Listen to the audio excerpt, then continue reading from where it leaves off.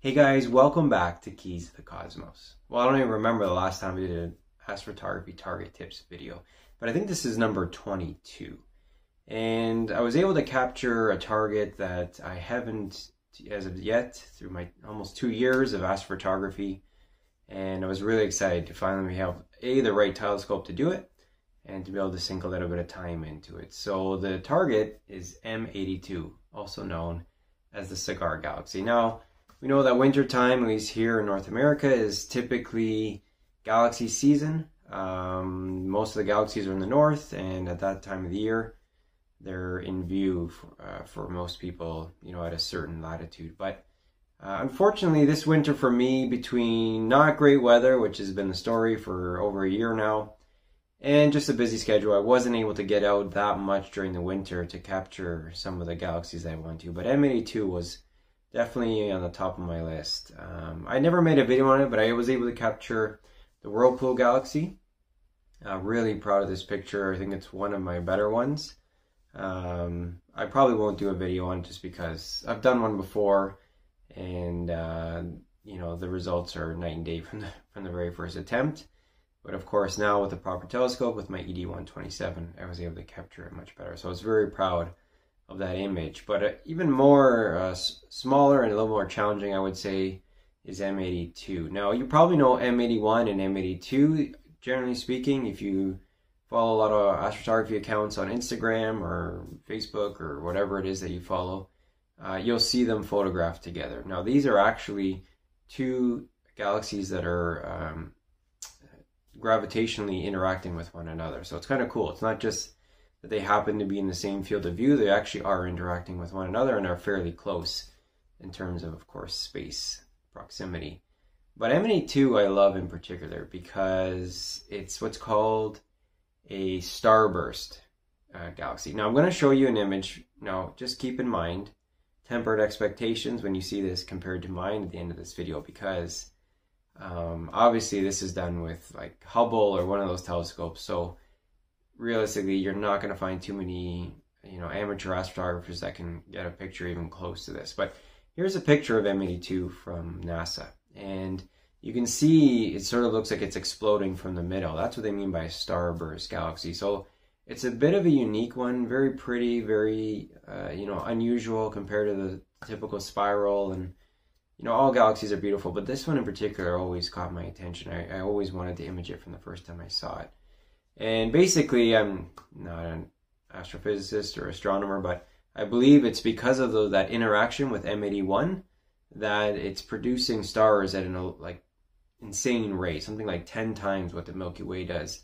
And that's what's causing that starburst effect. It's just incredible star production that's going on in that center of that galaxy. So pretty amazing, and it looks really cool as a result. So it was definitely on the top of my list this year, now that I have my Explore Scientific ED-127. So let's talk all about it, and we're going to do something different in this video. The second half I'm going to flip to the computer, and I'm going to show you, as the title, how to combine narrowband and broadband. So when we say narrowband and broadband, we're talking about one-shot color. We're not talking about mono imaging, which is typically when you use those, but still using a one-shot color, but using two different filters and combining that data. And what are the benefits of that? So we'll talk about that, but look forward to that at the end, towards the end of this video. So let's just briefly go through it. Where is M82 located? Well, it's located in Ursa Major. Now, of course, Ursa Major is a well-known constellation, and within it is one of the most well-known, figures that we look for, the Big Dipper. That's sort of that handle with the 4 stars that make up sort of the pan, if you will. It kind of looks like a frying pan in the sky. And M82 and M81 obviously are right near that Big Dipper. So if you can find the Big Dipper, you should be able to locate roughly where M82 is. Now it is quite small, and I think it's something like an 8 as to magnitude. So not bad, somewhere in the middle. You're not going to see this with your naked eyes, obviously, and you're going to need a good telescope to be able to do it justice if you want to image it individually. Now, if you're going to go wide field and shoot the two of them, you can shoot this with, you still don't want something too wide field with too little focal length, but you know, you can get away with a smaller scope and be able to image the two of them together. But if you want to get details, I would say the ED127 is about as small as you'd want to go. I mean, if you're willing to sink a ton of time and really crop, you can do it. But I wish I had used my Edge HD for this, because that's how small and hard it is to resolve details in this galaxy. But anyway, Ursa Major.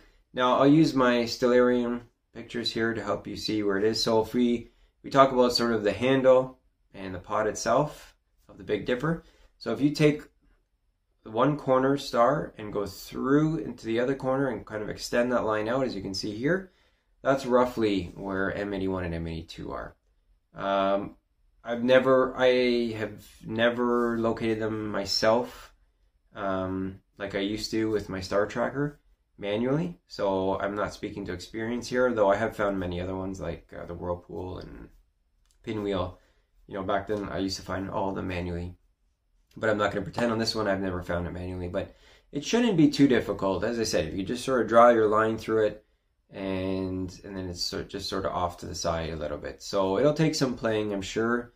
Particularly the more focal length you're using, it's trickier to do that. But obviously, if you're using a go-to mount, that won't be an issue. But if you are using a star tracker and a smaller telescope, it may take you a bit of time. So give yourself time, and also keep in mind that the Big Dipper is always in the sky all year round. So depending on the season, it'll be upright. Now it's starting to turn, and then in the summer it goes all the way around. So it just sort of makes a circle throughout the year. So keep that in mind. The way I'm showing it here in Stellarium is for this time of year. We're currently in June of 2022. But if you're going to be doing this next winter, then you know it'd probably be in the upright position, and so you can adjust accordingly as to where to find it. But shouldn't be too difficult, and at least it's in an easy to find constellation like Ursa Major. Now, let's talk a little bit about framing it up. Now, as I mentioned, if you're going to be shooting M82 specifically, you're going to want a lot of focal length. I would say at least 500 and up. You know, the more the better. I use my ED127, so with a focal reducer that has 667 millimeters of focal length. So that's, to me, you know, even on the low side. I wish I had more, but I was able to get a decent picture. Hopefully you'll agree when you see it at the end of this video. And basically, obviously, just try to get it centered. Even with, now I should mention I use the ASI 533, so that's the square sensor camera. I've talked about it many times. So it's smaller, gives you the illusion of being cropped more, and hence more magnification. So it's a smaller area of sky. If you were to shoot both these together and use something like the ASI 294, you probably could get M81 and M82 in the picture. On a single exposure, I believe here you can see M82, I think, M81, sorry, in the corner, and if not, it's right there. I may have just cropped it, but you can just see a piece of it, I remember that. So yeah, with the 294, you probably could sneak both of them in, but I was focusing on M82 and just trying to get as much detail as possible. So framing it up, pretty simple, especially if you're just going for the single galaxy. Now let's talk about integration time. So this is where this video, towards the end of the video, I'll explain more. But if you're in light polluted skies like I am, Bordeaux 8.5, 9, give or take, depending which app you look at, well, galaxies, let's be honest, are difficult in general. So we're using a broadband, right, filter. We don't want narrowband because that actually blocks a lot of light that we want to come into our camera sensor. And that's the kind of light that galaxies are putting out. So for the most part, I used a broadband filter. Now I got 8 hours of data with that broadband filter. But as we talked about, M82 is a very unique galaxy. It's a starburst, and all of that red you see bursting out of it, that's HA.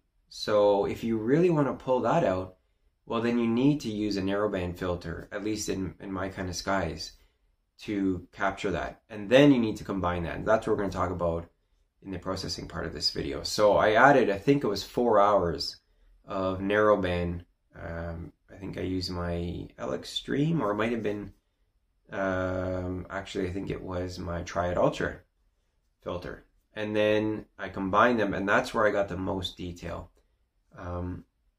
I'll show you. So here's that single exposure that I kind of showed very briefly before. And you can see it fairly clearly. If you look really close, there is a little bit of that starburst red, but not a lot. Obviously, this is just a 3-minute unguided exposure. But you're going to need to sink some time in this if you want to really capture detail. And as I mentioned, you're going to need both forms. So in my case, I had 12 hours total, which is, for me, a lot. That's probably one of the highest, if not the highest I've ever done on an image. But it was necessary. I want to show you my original quick process with just the 8 hours of broadband. So here it is here. You can see not very great and very little of that red. There is some, but not a lot. You're going to see the difference at the end of this video, what combining the data and then processing it accordingly made to pull out that red. It made quite the difference. So integration time, you're going to want to sink some time in. Unless you're under dark skies, it's going to be a challenge to pull that HA out. And that's what makes this galaxy so beautiful. You see that first picture? Without that, it's really not very good. I mean, it was a fairly quick process, but even still, I couldn't really pull it out. That's when I knew, well, I'm going to have to sink in a little, at least a half night of narrowband and see what I can do with it. So, yeah, be prepared to sink some time if you really want to do it justice. And hopefully, if you have a good amount of focal length, you'll be able to do that. So now we're going to go to processing.